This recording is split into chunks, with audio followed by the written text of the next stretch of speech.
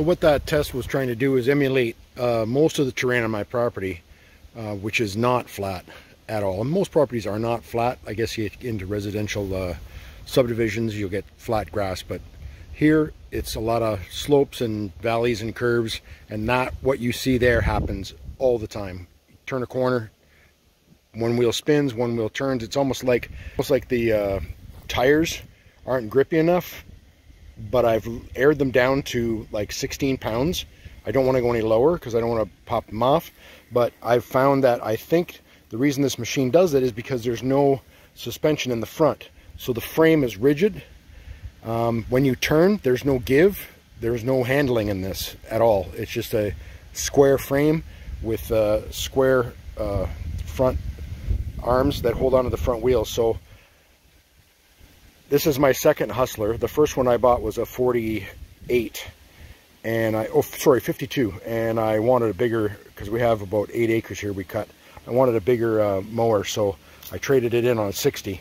Because initially I was going to do a lot more lawn maintenance with the company, with the 48, to get into tight spots, but basically it didn't turn out that way. I ended up doing more driveways and stuff, so lawn care wasn't something that I did enough of to have just a 48-inch machine, so I went with a 60.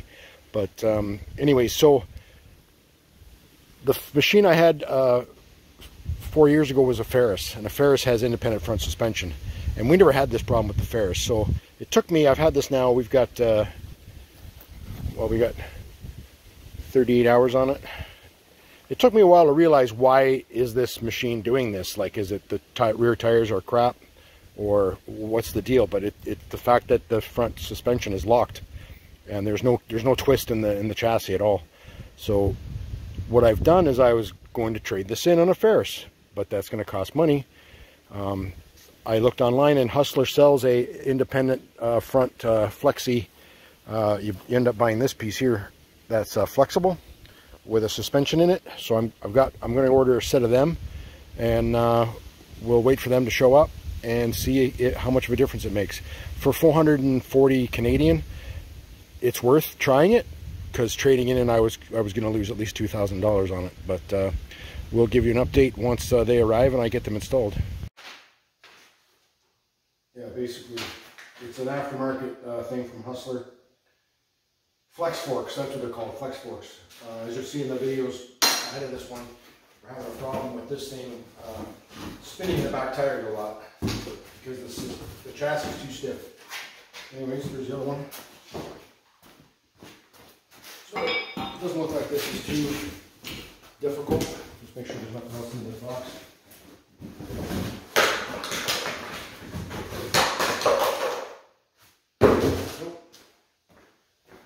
So basically, it looks like you've got an internal torsion spring of some sort in there, which would allow for flexing, which this thing needs badly.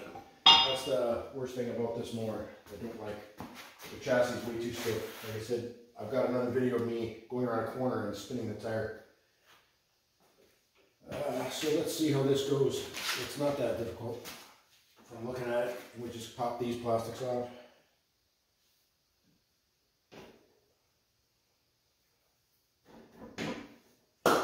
Like that. I'm hoping I'm talking loud enough. I'm not all at the time to do. So I'm going to say, before we drop those things down, we'll probably take the tires off first, because they're up in the air and they're easy to work with. So let's get what I need.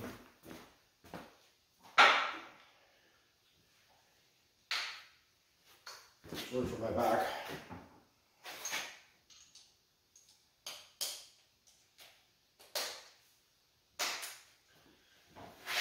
Sorry for my back again.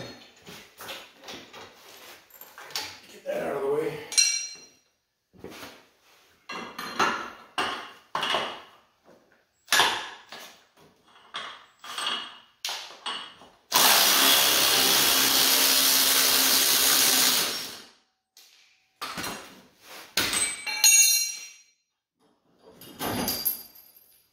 There's a washer on the outside on that side, washer on the outside on this side. Pretty much hard to screw that up.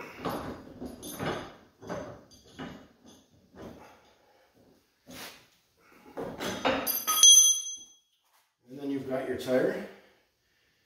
And I think that's it. Pop that off. Now, we will, I don't know if that's a frontward or back, but I guess it doesn't matter. I'm going to keep it the same way I took it off. Bolt, same way I took it off. Washer, nut, same way I took it off. Now we take these off. This is a super easy job so far. There we go. Done.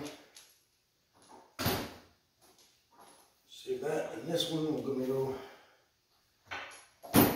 We're going to find out if I can put these on backwards, because if you can, I will do that.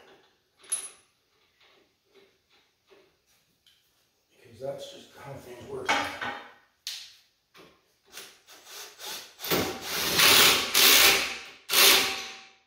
Alright. Pretty simple. Pop that back on.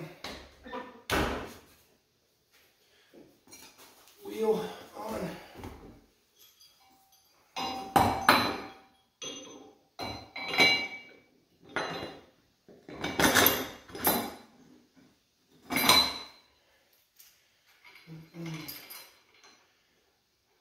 I don't know if it's going to tell me the torque specs. I'm going to say just until it pinches. So 75 foot-pounds on the axle bolts. It's not telling you about that bolt, but that's just keeping that from falling out. The weight of the mower is keeping that up in place. So I'm going to say the 75 pounds is on this one here. And it came off with this, so what's going on with this? Oh, promise. Keep her going for a bit.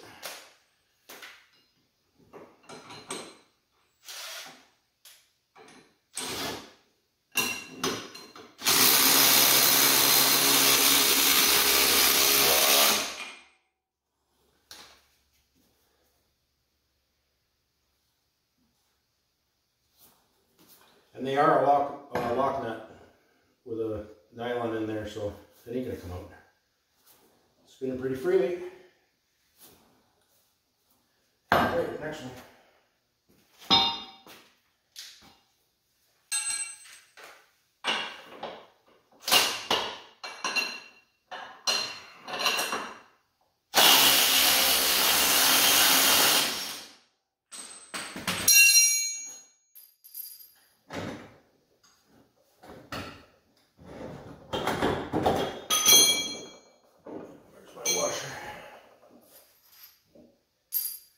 Alright, next.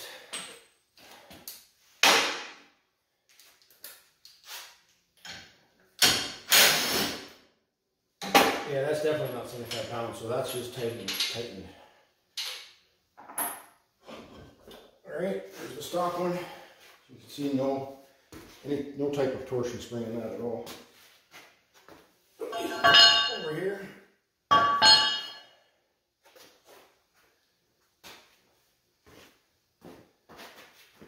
This one up inside there.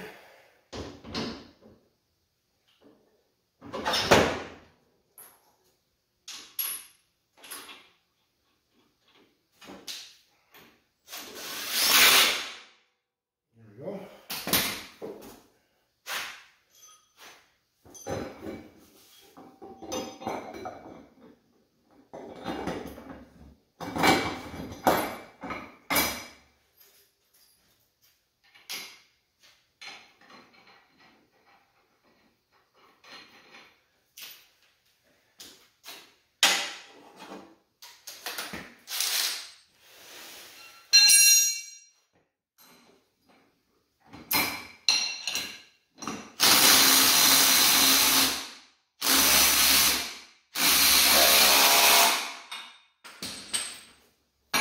Well, that's definitely too tight.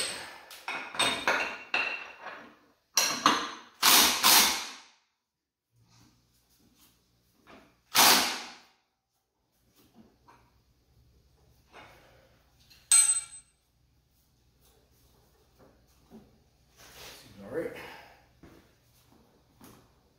Maybe a little closer.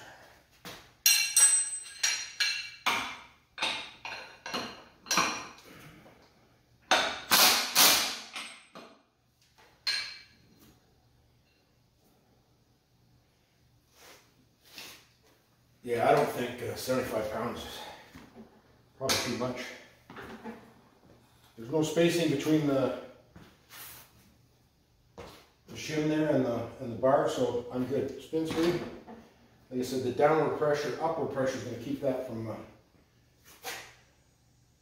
popping out. They're not going to fall out. So basically, oh, here's my cap. I think the caps are important because there's bearings in there. And that is it. Now, I got to sharpen the blades. There's plenty of videos on that, sharpening blades. So I'm going to pause the video. We're going to come back and I'm going to try this around the same turns that I was trying it before and had the difficulty. Hopefully you can see me talking. So I finished sharpening the blades. That's quick and easy too. And yes, lowering it down is definitely higher than what it was. I don't know if you can tell when you guys started. I just had it up on the jack. But yeah, it is about an inch taller, but they're saying that it will settle down. So I'm going to go out and bomb around for a bit and see if it settles down. And then we're going to try that turn that I tried before and see if it breaks traction on the back. See if the rigidity has gotten any better or less. Basically, before I take it for a spin, I just climbed up on it and saw that it's quite springy.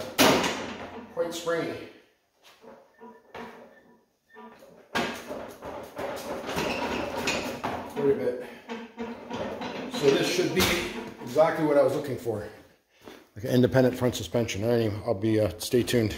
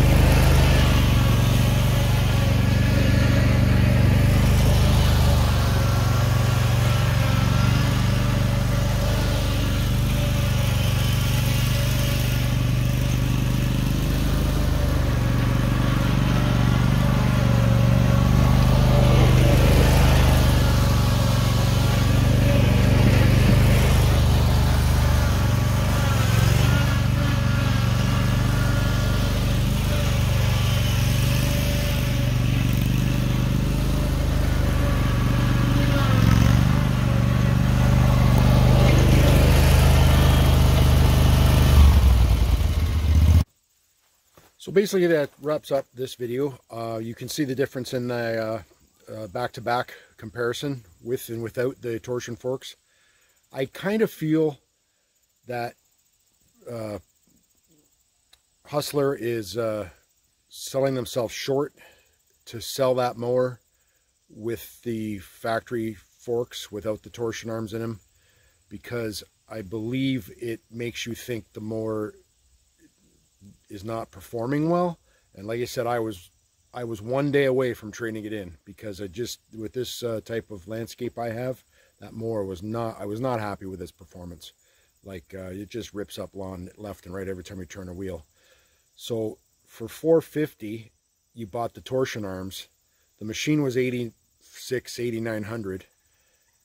But in the end, you're left with the torsion arms or the non-torsion arms that were on the mower that they had to pay to build. So basically, what's the money difference for them to include them with the unit new? So you don't get customers that are not happy with the performance. Like I said, I wouldn't know any better unless I had a Ferris years ago and it never did what this thing does. You know, of course, they're more money now than the Hustler. But I really think that Hustler should rethink what they're doing, because you're eliminating the factory ones, which are now worthless to me. You're including the ones that work well and the machine works the way it should. And what would be the builder's difference in price? 30, 40 bucks? You know what I mean? Because I've got these ones now from the factory that it's scrap. They're scrap weight, you know. So they should be putting these on the mowers from the factory, and I think they would have a lot more happier customers, because I didn't even know about these things existed until I looked up a few YouTube videos on frame modifications that you can make to make it handle, and then I seen the one video pop up about them. So in the end, I'm happy with the mower. I'm not trading it in. It's the way it should be, but they should be doing this right out of the factory. Anyways, all right, till next time.